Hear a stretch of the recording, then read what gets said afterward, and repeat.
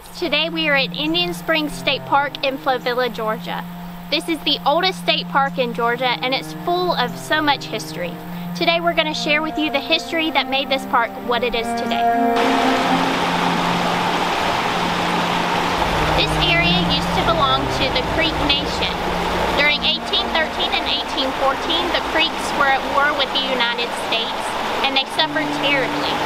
Due to this warfare, there was a lot of pressure from Georgia on the Creek Nation to sell their land. In 1821, the first treaty that relinquished most of the land known as Indian Springs State Park was signed by Lower Creek Chief William McIntosh.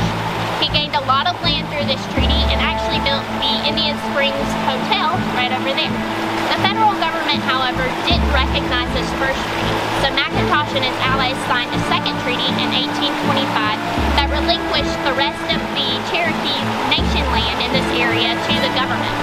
The Upper Creeks protested this treaty, saying that McIntosh did not have the sovereign authority to do this on behalf of the Creek Nation, and he was actually executed for this on May 31st, 1825. In 1826, the state of Georgia began a land lottery with the land that they got from the Creek Nation. Land Lot 1, which was the area directly around the springs here, was to be held in perpetuity as a public recreation area. This made Indian Springs the oldest public recreation area in the nation. The Creeks continued to receive pressure and harassment from the state of Georgia to give up the remainder of their land. And in 1827, the remaining Creek territory was seized by the state of Georgia. The Creek Nation was then relocated forcefully to the Indian Territory that is now Oklahoma. With history, there's a lot of bad things that happen and we can't just blot those things out. So although we have this really beautiful state park, there is a lot of history that comes with it that's not so kind.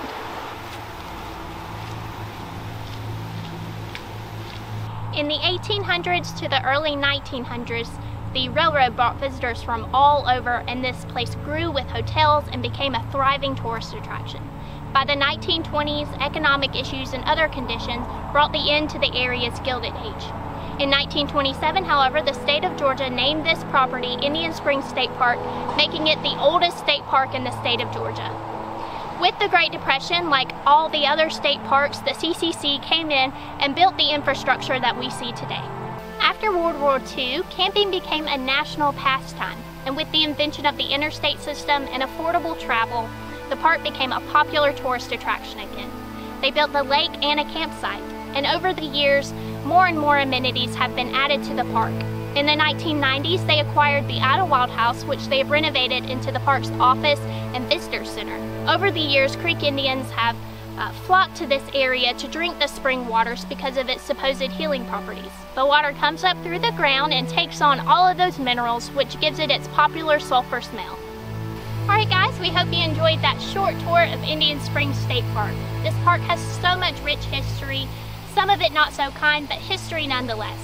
We strongly believe in telling history how it is and not watering it down, because the more we try to cover up the past to make it less hurtful, the more we're doomed to repeat it. This park also has some really great recreation, beautiful landscapes and structures, and it's really great for a family day trip. Thank you guys for watching. If you like this video, please make sure to like it. Also, if you'd like to find your way back here, subscribe and hit that notification bell so you don't miss out on anything.